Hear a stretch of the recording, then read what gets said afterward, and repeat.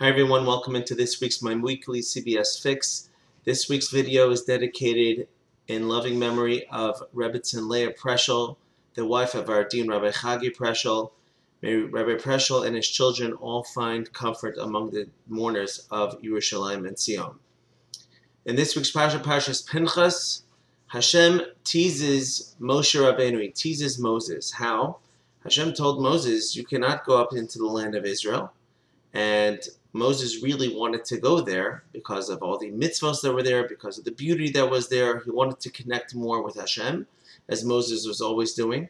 And Hashem said to him, you can't go up. However, I want you to go up to the mountain, Raje, and you should see the land, what it's all about. And and you should see, you should take a look of it. And then, you know what, Moses? Then you're going to die.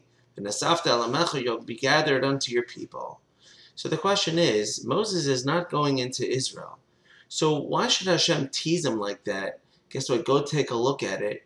You're strongly going to desire to be there. But guess what? Too bad. Afterwards, you're going to die. And what is Hashem doing? And twice it says, and you should look at it. What's this idea that Moshe should look at it?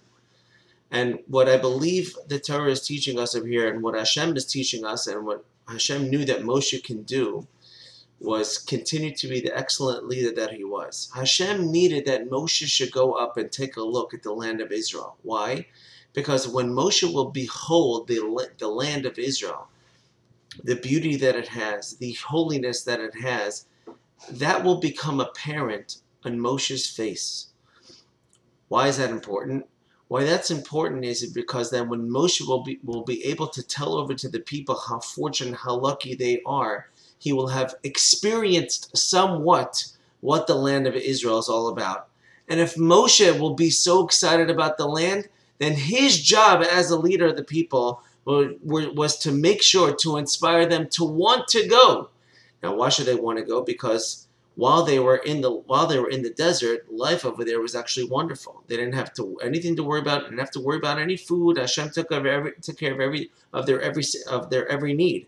But if Moshe was going to be so excited and he was going to have a desire to go, then the people would mirror the same excitement that Moshe had and they would want to go.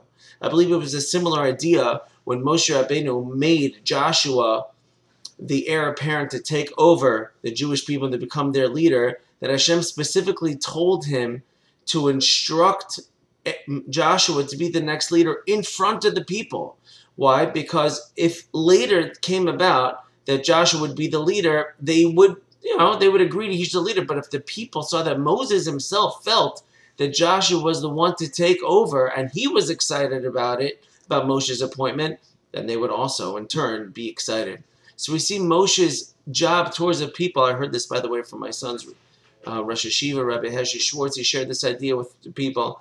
According to how the excitement of the leaders, so is the excitement of the people. And Hashem needed Moshe to be excited on both these things, on both these accounts, and certainly when it came to the land of Israel. And so therefore Moshe, Hashem was not trying to tease him, but rather Hashem was allowing Moshe to be the leader that he was, the excellent leader that he was. And even if he couldn't himself go in, Moshe was willing to swallow that, just so that the people should be able to have this tremendous excitement to go into the land of Israel.